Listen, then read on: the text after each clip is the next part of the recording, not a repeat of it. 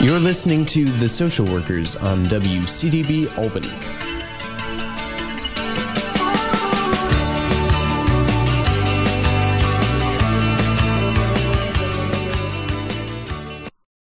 Welcome back to WCDB Albany. You are listening to The Social Workers talk radio show here on WCDB, and my name is Eric Hardiman. I'm the co-host of this show with Alyssa Lotmore. Welcome back, Alyssa. Hey, Eric. We have an exciting show for you today, for everyone today.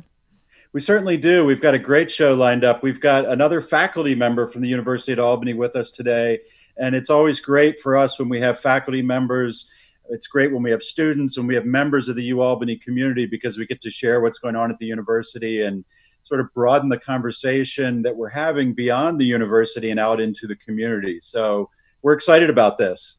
If you haven't listened to The Social Workers before, Alyssa, maybe could you give us a little introduction to the show and tell listeners what it's all about? Well, we are a radio talk show. We are also on podcast version now, and we really see the public as a client. How do we get people who may never have considered seeing or using a social worker? How do we keep people informed? So we have a lot of social work faculty, community members, and even students come on the show to share their expertise and to share resources with not only other social work professionals, but also members of the community. Because social work, Eric, as you know, and it's a very broad field, and there's social workers in many different agencies, from hospitals to schools, work with veterans. I mean, we're everywhere. So how do we get people to know about who we are and what we do, and how do we get people to have some extra resources? So that's one of the purposes of the show. Yeah, and I think right now in this particular time in our country, it's a time when social work has a role to play in educating the public and sharing our knowledge base. And so our guest today is a really wonderful example of that. So let me introduce her. We have with us Dr. Julia Hastings. Dr. Hastings is associate professor in both the Schools of Public Health and the School of Social Welfare at the University of Albany. She's interested in reducing health, economic, and service utilization burdens for racially diverse populations. Her research covers three core thematic areas: physical and mental health disparities, for example, type 2 diabetes, depression, and oral health, welfare participation, and poverty. Dr. Hastings is currently principal investigator of Black family stress and caregiving of loved ones diagnosed with Alzheimer's disease. She enjoys serving on the Black Child Development Community Board. And in 2019, she was named Public Health Social Worker of the Year by the Public Health Social Work Section of the American Public Health Association. That's a wonderful honor, and we're excited to have you with us, Julia. Thanks for being here. Well, thank you for inviting me. I think this is going to be a wonderful experience for all of us. Now, Julia, you recently did a presentation at the very well-attended UAlbany Research Coffee Hour, and you posed a question of how a person can stay mentally healthy when they already have been impacted adversely for years of racial injustice and multiple traumas such as poverty and violence. Can you talk a little about what you've been noticing these past few months with COVID and why this is such an important topic? Oh my goodness. The last few months, I would say society in general, we have come to light, and I don't know if we've come to grips, but it definitely has risen about the divisiveness and diversity and opinion. And because of COVID, there was, I think, a renewed sense of disparities in health outcomes.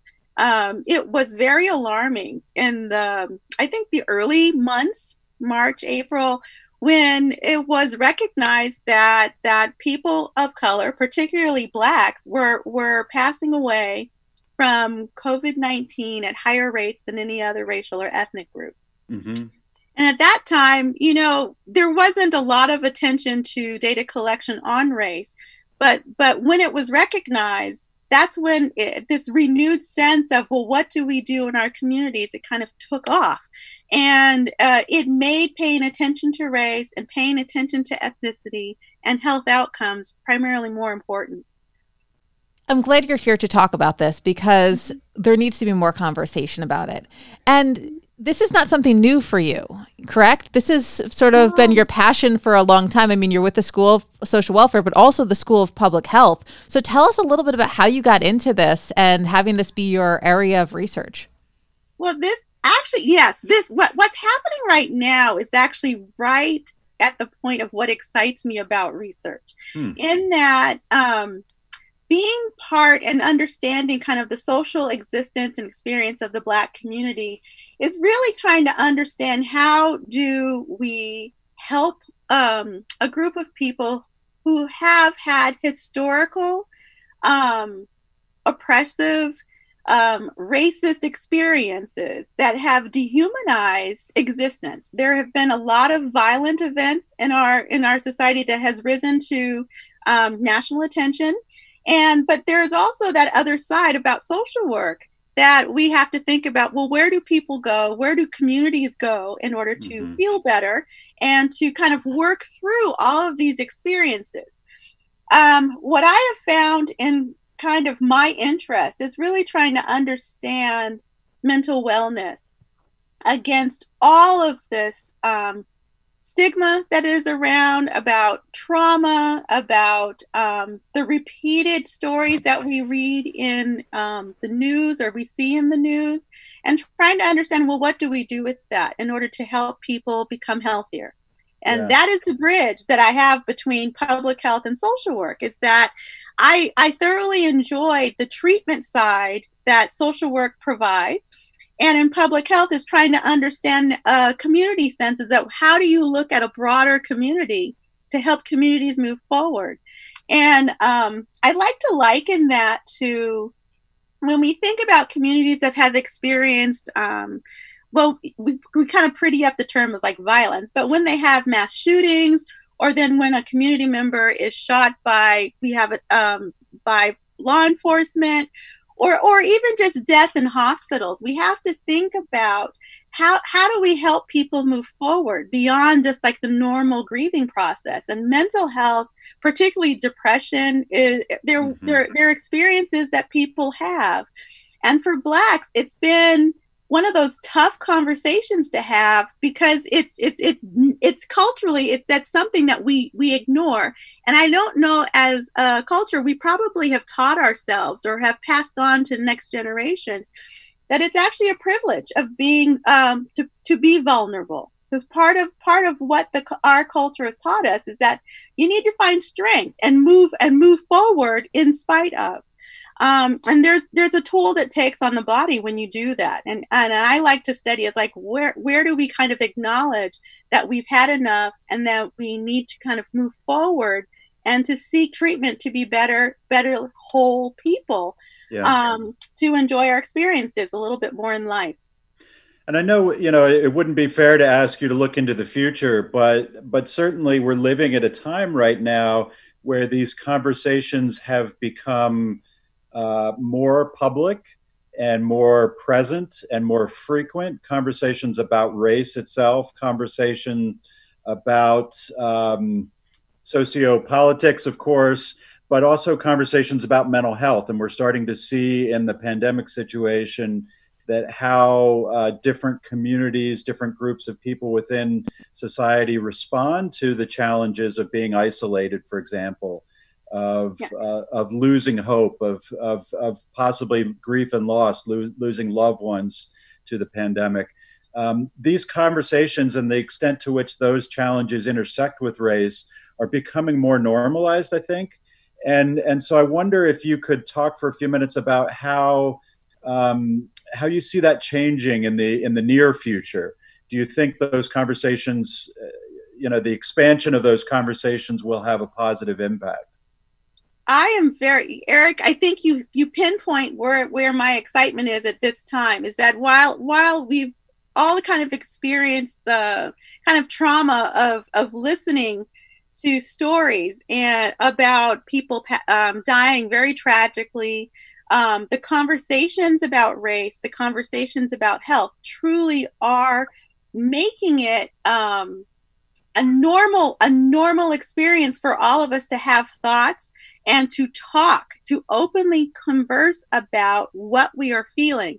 And that has been, I think, one of the roadblocks into seeking treatment among the Black community, is that we are in a time right now that pretty much the topic of choice, whenever we see folks either on the Zoom, like we're doing all these Zoom meetings, or whether we're talking to people on the phone, is really sharing how we feel about what we are experiencing, how we're experiencing these struggles, about family loss, about friend loss, about the loss of just kind of socially being around other people. And this is the starting point that I think we need to be at in order to kind of normalize, well, what does it mean to be mentally healthy? And so this is while this is a tragic time for all of us, it is a very good time for help-seeking behavior. Interesting.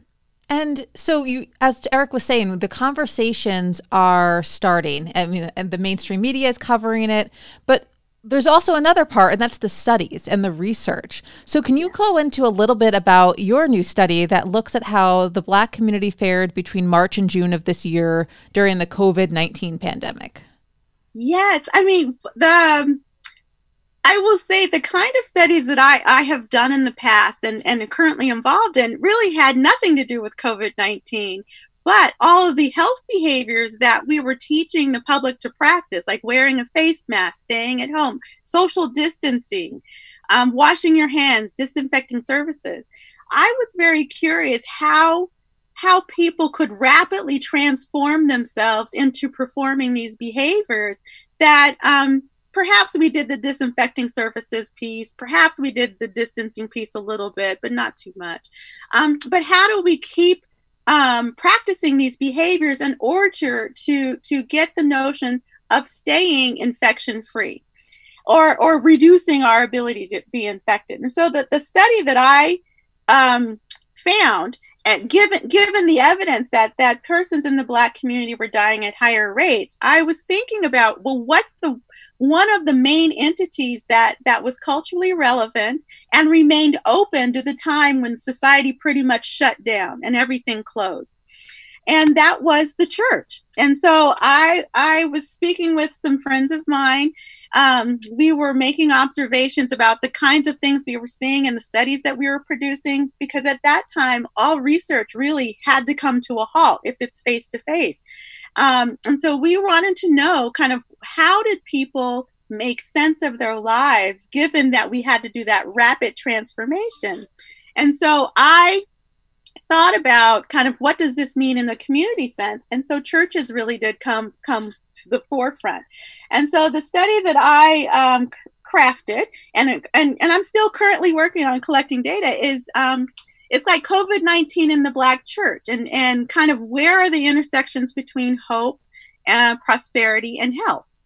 And in that study, it's really trying to understand how Black churches, which have historically been seen as places for knowledge, for spiritual growth, for socialization to new processes, and for social justice actions, and to really find out what is kind of that role in that space and how they function with helping Blacks to improve their mental health.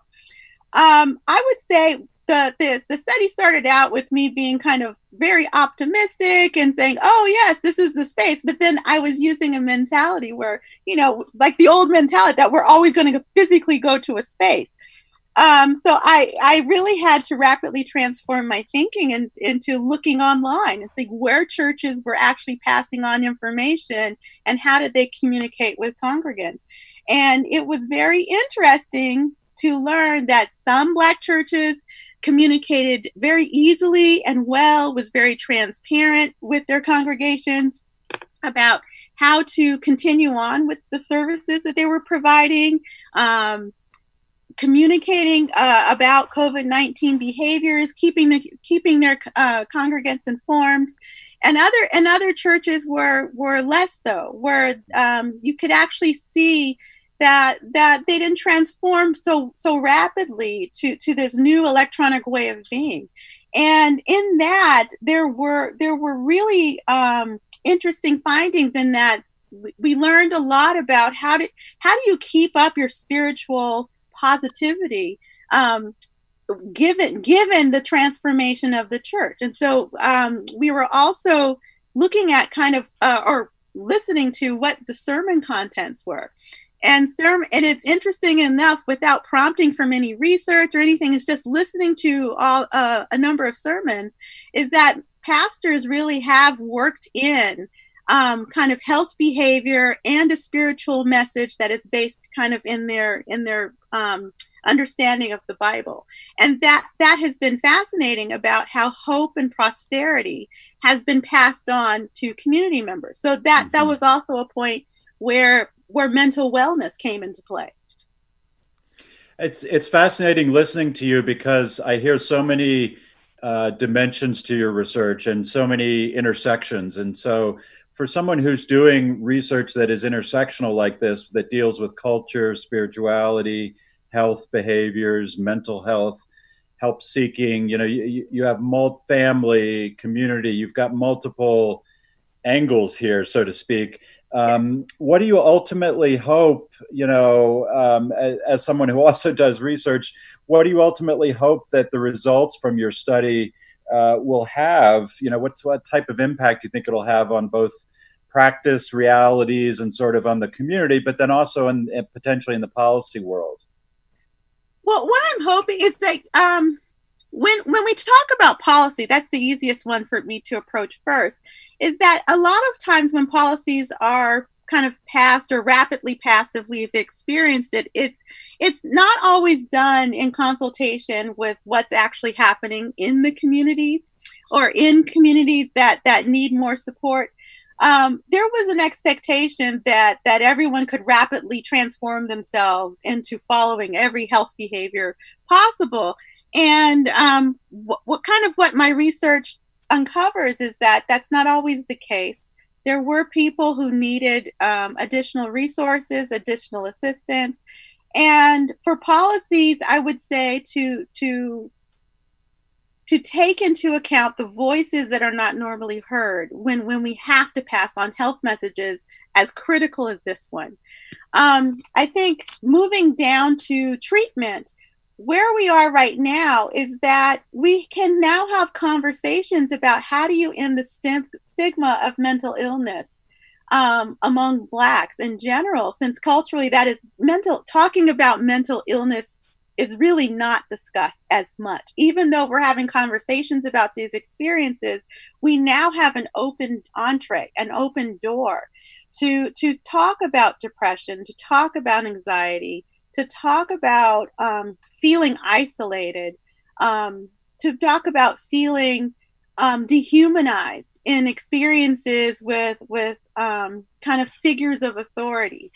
And this leads me to kind of where I like to do the work. It's like, how do we get folks to understand that seeking treatment and seeking help outside of the family, or even outside of moving beyond church structures, is a step forward and is a step for kind of reclaiming wellness, not just in the physical sense, but also in the mental sense. It's like, how do we get people to kind of build a stronger self, given that there are all of these different competing social complexities that impinge upon their resiliency as human beings. And I do think that that's a place for us to start growing.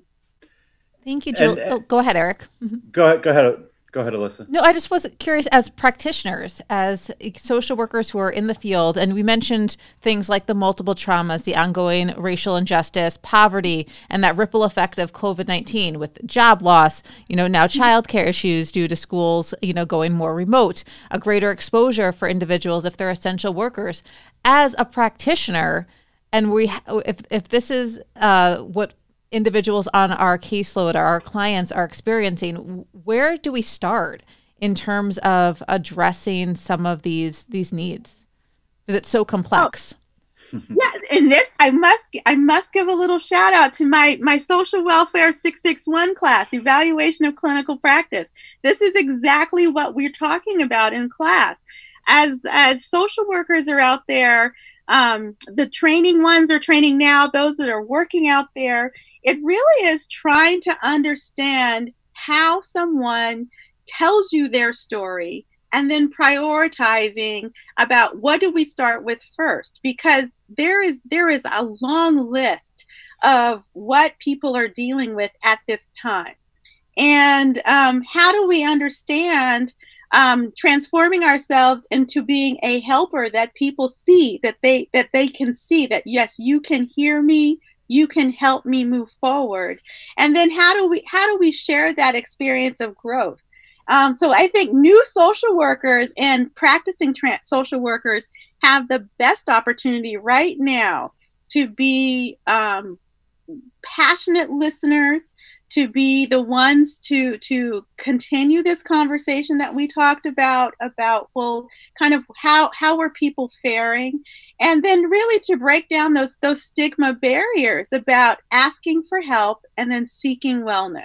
I think social workers are in the perfect time, at least in the capital region, if not everywhere, to really kind of make inroads into, if we are to achieve health equity in its broadest sense, this is where we start. This is what we're doing. And I think this is what social workers have always been trained to do. So this is truly our time.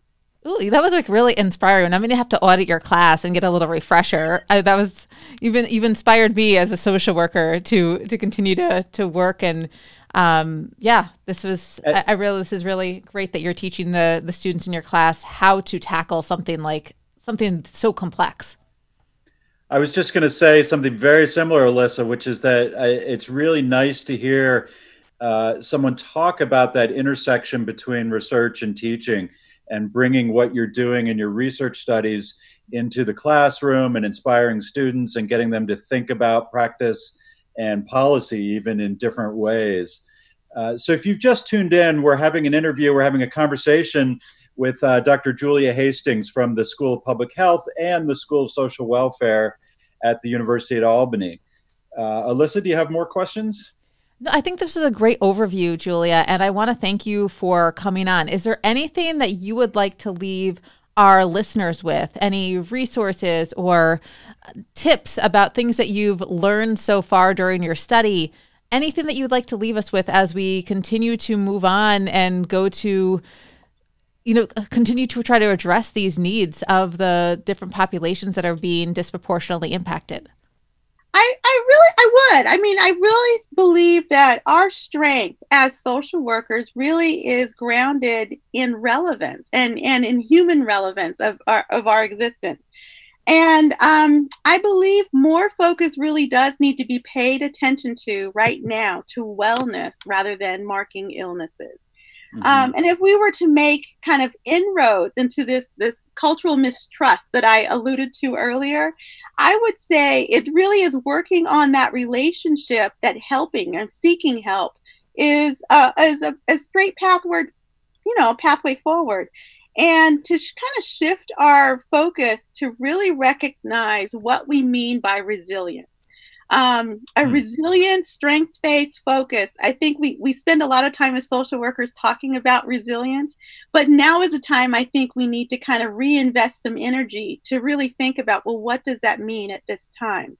So I guess I would say, if I were to leave anybody with kind of like the message and march to go forward, I would challenge all of us to be true advocates for everyone, but particularly those that have been cast as marginalized or cast as outside of a normal operating group, and to really advocate and try to strengthen kind of what we call this fragile safety net of services that we've put together in order to welcome mental wellness. And I think that's how you start building stronger communities. If you really think about focusing on wellness and focusing on kind of breaking down those cultural mistrust barriers of seeking treatment. And you've really shown us through your conversation here the increasing relevance of your work, that your work is grounded in the community, that it's grounded in the realities that communities experience and that people within these populations experience, and that it's really highly relevant right now in today's world. So I want to thank you so much for being our guest today, Dr. Hastings. Thank yes, you, and Julia. tell everybody to vote, vote, vote. Share your voice. Absolutely. You've been listening to The Social Workers, and we've been talking with Dr. Julia Hastings from the School of Public Health and the School of Social Welfare at the University at Albany. Alyssa, we've been having these podcast interviews throughout COVID. You want to talk a little bit about do we have any coming up scheduled that we want to share with listeners? I know we've always got a rotating cast of new interviews and new episodes, and it's always exciting to think about what's coming down the road. We're continuing to come out with new episodes. Next week, we'll be interviewing some members of the Internship in Aging Project, because this is the 20th anniversary of that program at the University at Albany School of Social Welfare. And that is a program that the students are specifically focused on working with the aging population. And also, speaking about health and wellness, yesterday I did an interview with two individuals who are doing an upcoming workshop through the School of Social Welfare's continuing education program. And it was focused on yoga, cognitive behavioral therapy. And it's really talking about that mind and body connection and how how do we address both? So they came up with this new framework, and it's really interesting. So they'll be doing an upcoming workshop through the School of Social Welfare, and a 3-part series. And that episode came out yesterday, so it is available already for people to listen to. But a lot of exciting things coming in the future for the show. As always, there's no shortage of topics to talk about here on The Social Workers. Sometimes we can't keep up, actually. So thanks for listening. You've been listening to WCDB Albany.